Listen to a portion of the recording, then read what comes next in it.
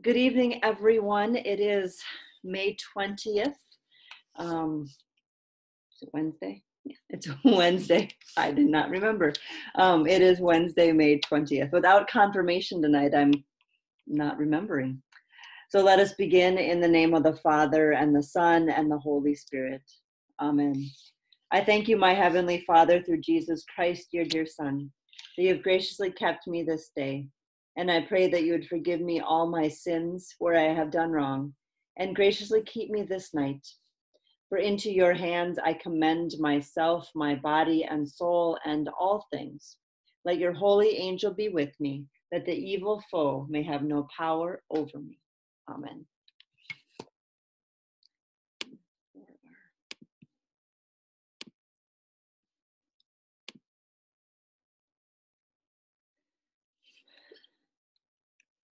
Almighty God, grant us a quiet night and peace at the last. Amen. It is good to give thanks to the Lord, to sing praise to your name, O Most High, to herald your love in the morning, and your truth at the close of the day.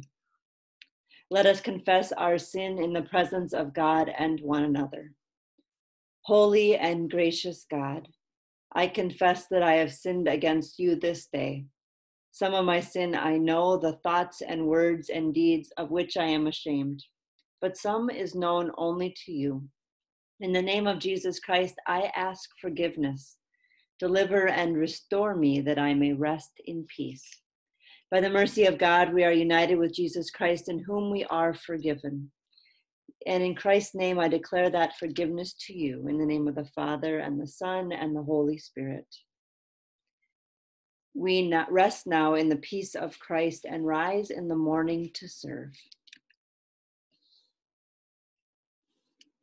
I am convinced that neither death nor life, nor angels, nor rulers, nor things present, nor things to come, nor powers, nor height, nor depth, nor anything else in all creation will be able to separate us from the love of God in Christ Jesus our Lord. Romans 8:38-39. And for our song today, we will be hopefully here. Let's see if I can pick it up. Listening to Amazing Grace, played by Dani.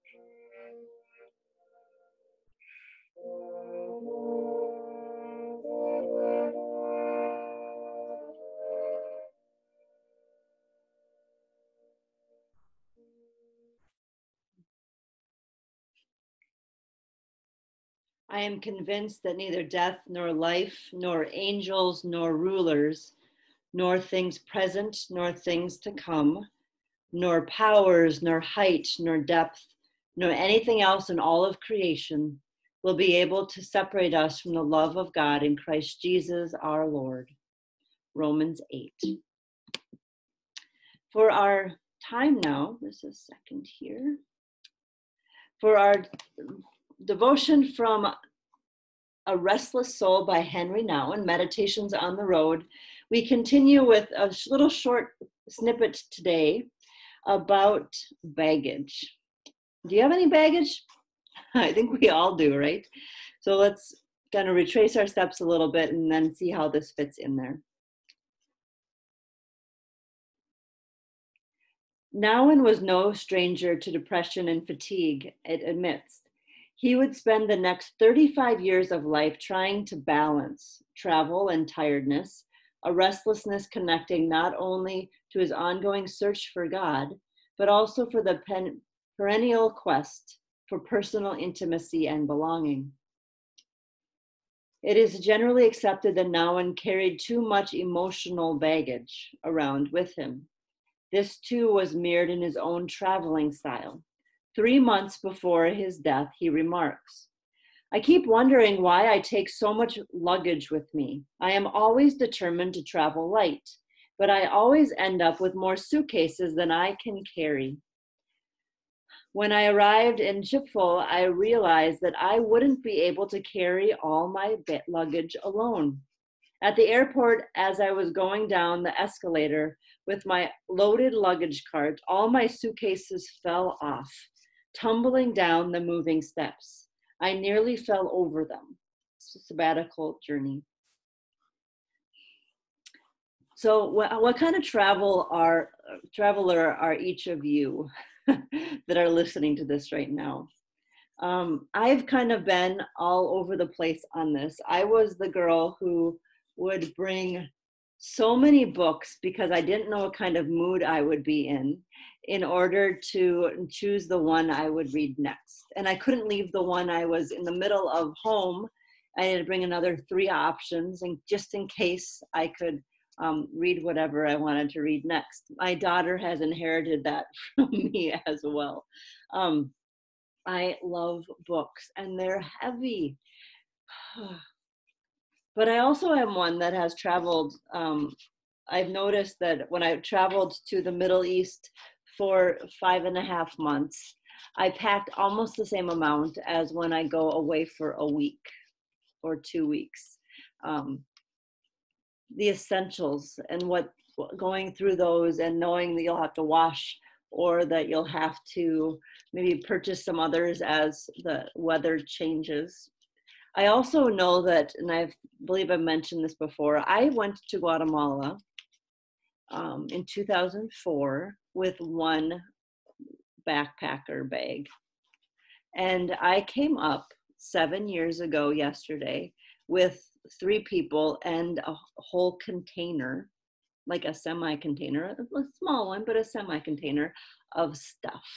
And we had been sending up suitcases in 50-pound increments of with delegations that they had extra suitcases, and we would pay the $50 baggage fee and weigh them to a hair with a pound of coffee in there at the end, just Horacia's favorite coffee, because he was going to miss it, so that they could take out a pound of coffee if they were a pound overweight to avoid the excess baggage weight charge.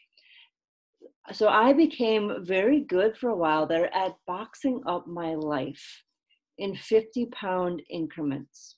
It was part of the catharsis of, and how I kind of dealt with the fact that I was leaving a place where we thought we would be for the rest of our lives.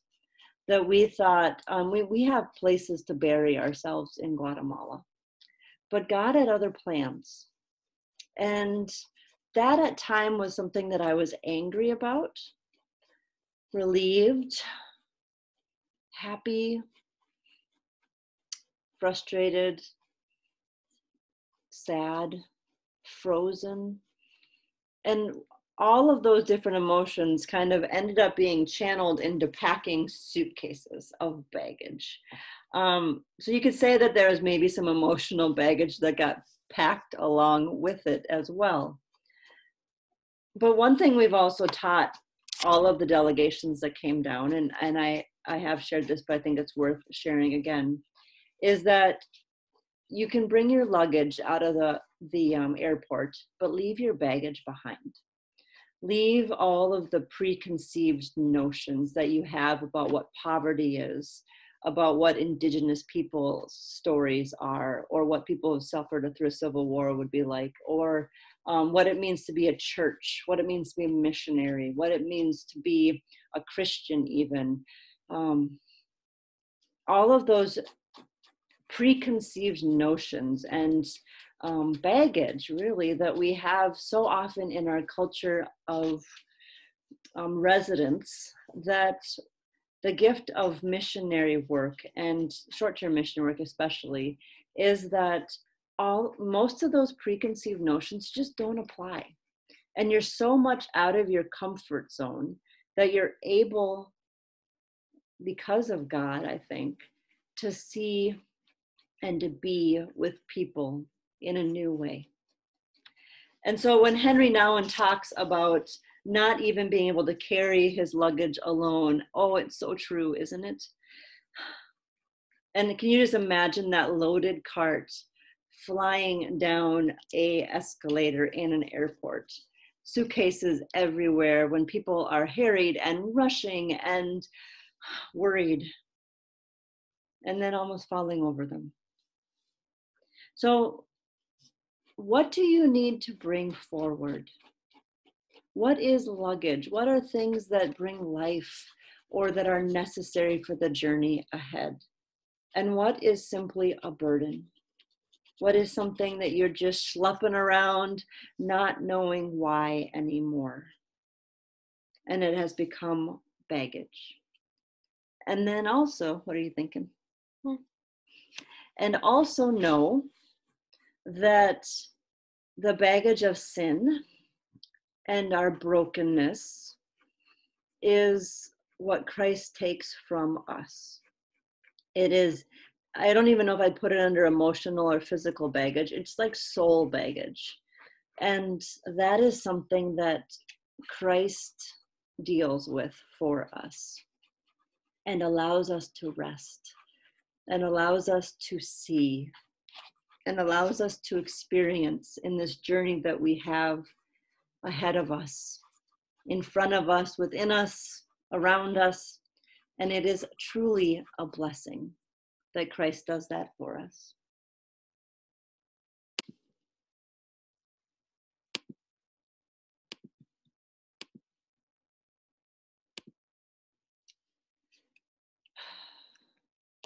Into your hands, O Lord, I commend my spirit. Into your hands I commend my spirit. You have redeemed me, O Lord, the God of truth.